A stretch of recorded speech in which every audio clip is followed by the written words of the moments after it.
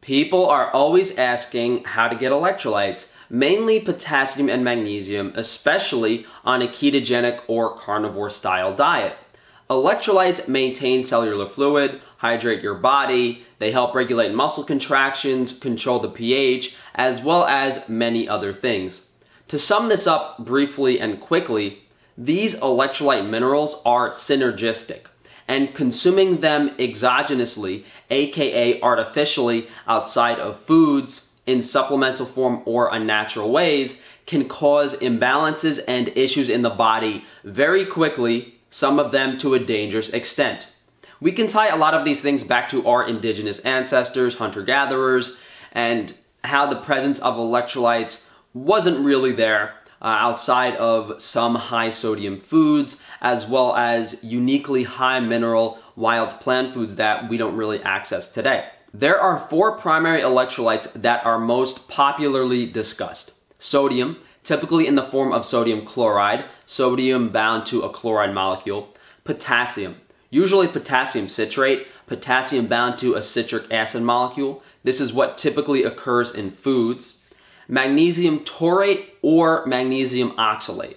So magnesium in animal foods is bound to an amino acid taurine, and magnesium in plant foods is bound to oxalic acid. Some people might be familiar with oxalates. The form of magnesium in animal foods is multiple times more available to the body than the form of magnesium found in plant foods.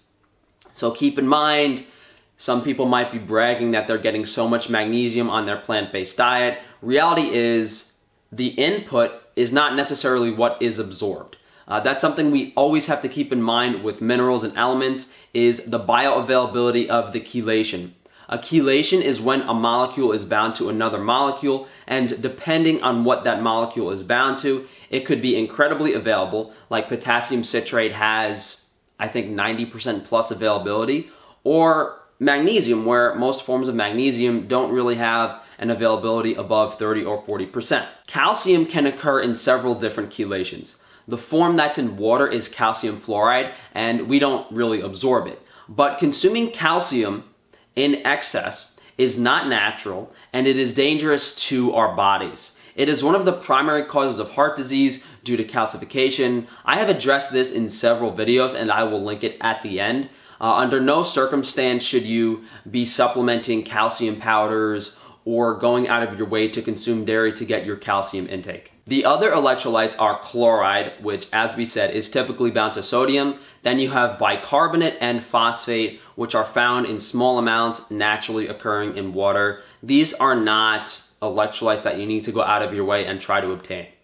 Now, I have experimented and researched on electrolytes far too much over the course of many years, since like 2012, messing around with every single mineral powder possible. I spent probably hundreds of dollars on different chelations of minerals, seeing how they taste, seeing how they combine, testing the bioavailability. I've also messed around with many high electrolyte foods, juicing certain things, looking at many nutritional databases to figure out which plant foods have the best availability of certain electrolytes. And I can safely say that everything you have been told, whether it's snake juice, no salt, mineral supplements, are not necessary and will generally not result in any improvement whatsoever. The only thing you should ever have to add as an electrolyte to your diet is plain sea salt. Both magnesium and potassium are dangerous in supplemented forms. This is because the availability of the supplemental form of electrolytes is drastically higher than food. We absorb food slowly over a period of many hours, sometimes days. Sometimes food takes a day or two to go through your small intestine. And absorbing these electrolytes and fluids from foods at natural rates is what our bodies are meant to function on. When you start using mineral powders, this creates an artificial amount with dangerously quick absorption. I have taken an amount of potassium and an amount of sodium that naturally occurs in a food, such as spinach, for example. And when I have combined that electrolyte powder with proper ratios, with proper bioavailability considered, and I consume that electrolyte mix, it will still cause, potassium overdose or magnesium overdose, because the rate at which you digest these minerals is different, and it's attuned to food digestion. It's not attuned to these highly available powders. So this potassium or this magnesium hits your stomach, and the body absorbs the potassium or the magnesium far quicker than the sodium. And these symptoms can be heart palpitations, low blood pressure, lethargy, muscle weakness, diarrhea, tingling in extremities. Another problem that occurs has to do with the antagonistic and synergistic properties of electrolytes.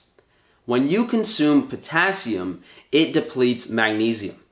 Okay, so consume some magnesium. Yes, but then when you consume magnesium, it will deplete your calcium stores. Okay, so then take some calcium. Calcium depletes zinc. This goes on and on and on until you're supplementing every single electrolyte possible, and that gets really crazy. You're going to get to some type of dead end where you're depleting a mineral and you're not getting more of it in a supplemental form. This is why we need to consume foods that have natural electrolyte ratios, because you cannot balance these electrolytes with supplements properly. There are some mineral and electrolyte mixes that look good on paper, but I have seen reported issues of kidney stones as well as the pollution of certain heavy metals, so they are best avoided. For those reasons, you can do your individual research on every single one of these things, but it becomes very subjective, and you have to have a very broad and general knowledge of a lot of things to understand whether a product is dangerous or should be working or anything of that sort. So how do we get our electrolytes? Eat high quality animal foods. Have some steak. Eat some shellfish. Salt your food a little bit more with natural sea salt. If you're still lacking energy, you might want to address your vitamin status, especially vitamin D. You might have to alter the macronutrient energy ratios in your diet, favoring more carbohydrates or fats as opposed to protein. There is one food that I do deem acceptable for electrolytes, and it is arguably the healthiest plant food, not just a food that's great for electrolytes. Seaweed is the highest source of potassium and magnesium out of any plant food I am aware of. Seaweed does have some downsides. It does contain anti-nutrients, and a problem that I don't see mentioned is that when you consume high amounts of potassium and magnesium, especially from seaweed, it can contribute to gut dysbiosis, bacterial imbalances in the stomach, like SIBO and Candida. This is because the electrolytes in seaweed can create an alkaline environment, whereas pure salt favors stomach acid production through the chloride and the sodium.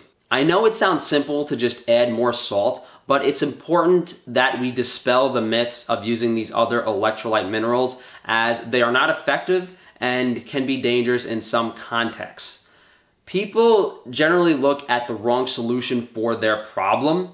If you're having an energy issue and you do take electrolytes, you should notice an immediate fix or an immediate difference. If you're taking electrolytes and you don't notice any changes, and this applies to anything in health, if you do something and you don't notice a difference, stop doing it because it's not working. Thank you guys for joining me today. If you could please like the video, subscribe, hit that bell icon, and share the video if you can. I do have some seaweed on my Amazon shop if you want to check that out down below. And if you guys do want to reach out to me for one-on-one consultations pertaining to your diet, health, nutrition, fitness, whatever it may be, you can email me, frankatufano@gmail.com.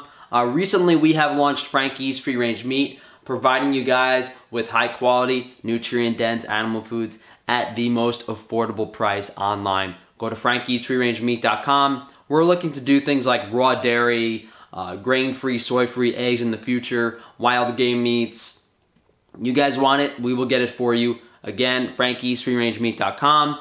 I've also recently launched Frankie's Naturals, minimal ingredients, minimally processed hygiene and cosmetic products. Go to frankiesnaturals.com if you want to be chiseled out of marble. Thank you guys for joining me, and enjoy the rest of your day.